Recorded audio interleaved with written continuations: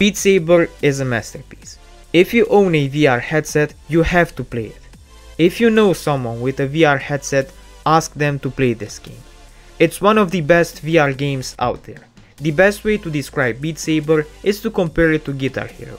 Cubes come your way and you need to slash them with your sabers. The principle is simple, but the game gets challenging since you have to color cubes, one for each saber color, and cubes have little arrows on them that indicate how you have to slice them.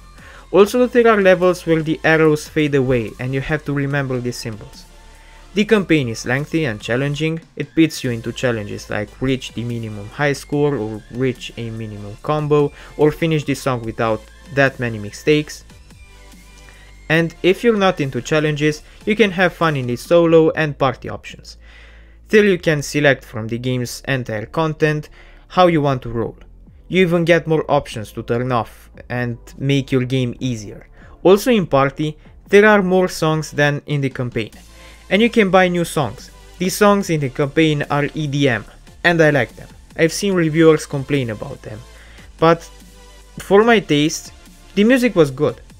Also, it's nice that you can change the color of your sabers, and you can get multiple stages where you slash cubes, and you can change the color and the stage whenever you want. As for the difficulty, it's just like Guitar Hero. Easy is easy, and the hardest, Expert Plus in this game, is crazy. I mean, look at this dude. Also, I have to mention that if you can, buy the PC version of the game. The PlayStation VR version is nice, but it's limited to what you can get with the game and what you can download from the PlayStation Store. Whereas on the PC, you have mods, and the number of custom songs you can install is unlimited. You're not limited to a store. So yeah, the best version is definitely the PC one.